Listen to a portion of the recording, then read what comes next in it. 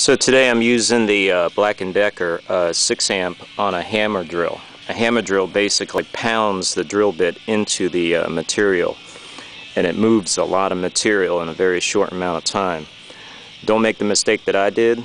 I used a very narrow drill bit. Start out with a heavy duty one if you're gonna do what I do and hammer drill it.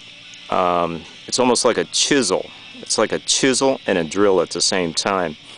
The bits I'm using have cutting blades in it, so it's in addition to reciprocating, it's chiseling, drilling, and cutting like a reciprocation saw.